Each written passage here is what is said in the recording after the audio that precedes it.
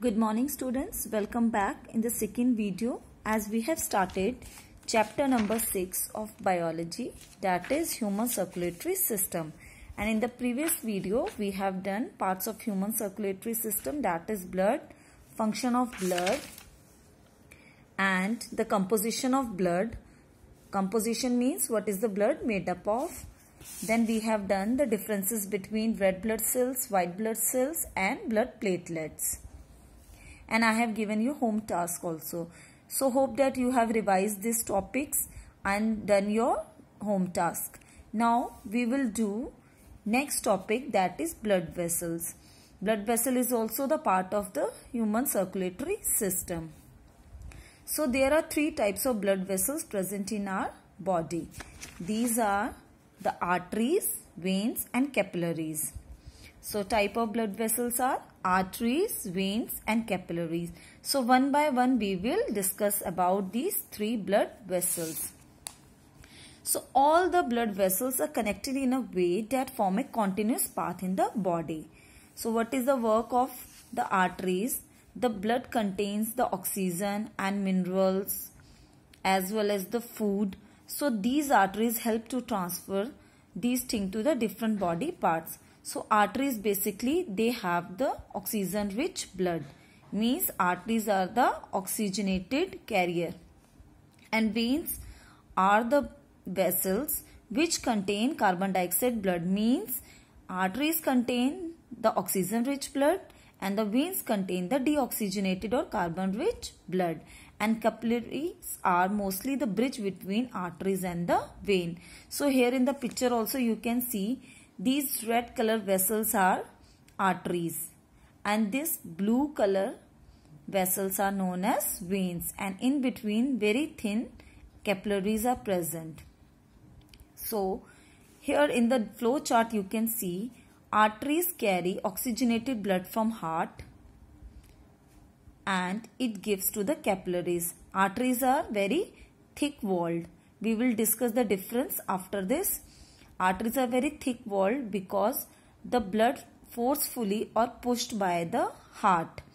Then if blood will come very forcefully and the arteries walls are very thin, then it can burst.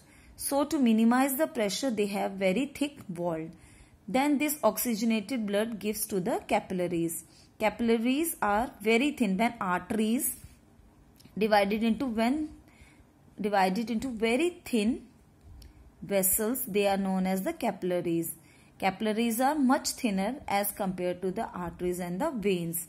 So capillaries, when oxygen rich blood comes to the capillaries, from capillaries the tissue absorb or take in the oxygen from capillaries and give out the carbon dioxide from the capillaries, give to the capillaries, and their carbon dioxide rich blood comes to the vein, and from vein it will go to the heart.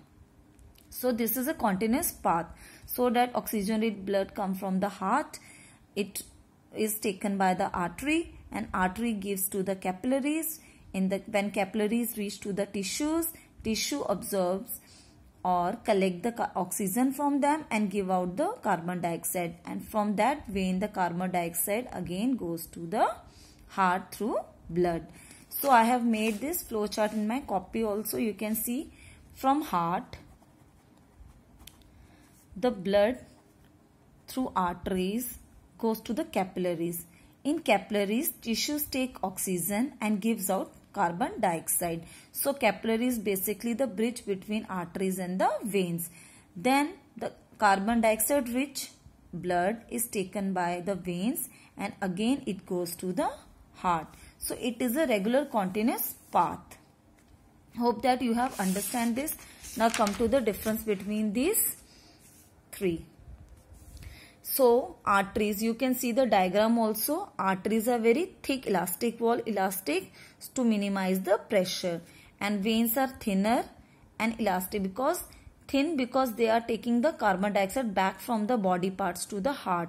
So blood is not forcefully pushed. by the body organs as compared to the when heart pressurize or forcefully push the blood towards the arteries. And capillaries, they are extremely thin walls. These are very thin as compared to the arteries and the vein. Then second, blood flows with pressure because heart push the blood. And in veins, blood flow is slow with low pressure because it contains the carbon dioxide, and from the body part it is not flows very with very pressure or very forcefully. And third one, capillary, blood flow is extremely slow in the capillaries because in capillaries only exchange of gases take place. Then come arteries, carry blood away from the heart. So here you can see from heart to organs. So arteries main work to take the blood from heart and gives to different body organs. And in veins, veins collect the blood from the organs and carry it toward the heart. So both are doing the opposite work. Arteries, they take from heart and gives to organs.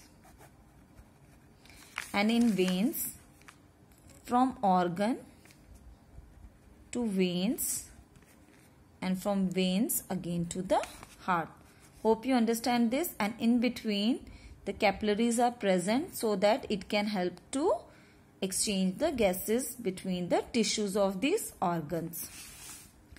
Next, come to the third point, carry oxygen rich blood, which I have already told you. Arteries carry oxygenated blood or oxygenated or oxygen rich blood, and the veins contain the carbon dioxide rich body blood from all the body parts to the heart.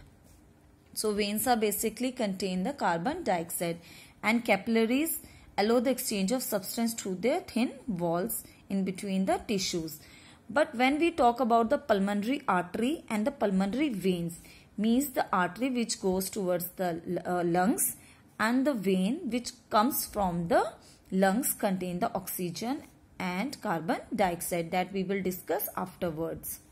And third ones, arteries do not have the valves. Valves mean the gates, because from arteries blood go to the different body organs, but veins have the valves because these valves help them to stop the flow of blood towards back flow of the blood.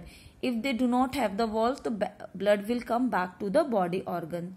So minimize this, or to stop this, they have the valves so that blood reach to the heart only, doesn't come back to the organs.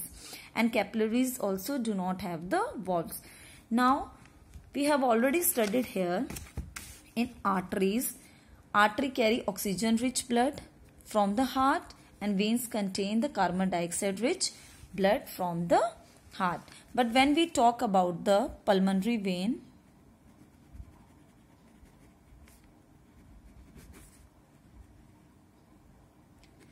so it bring carbon dioxide, it gives oxygen to the heart. But when we talk about the pulmonary artery, it gives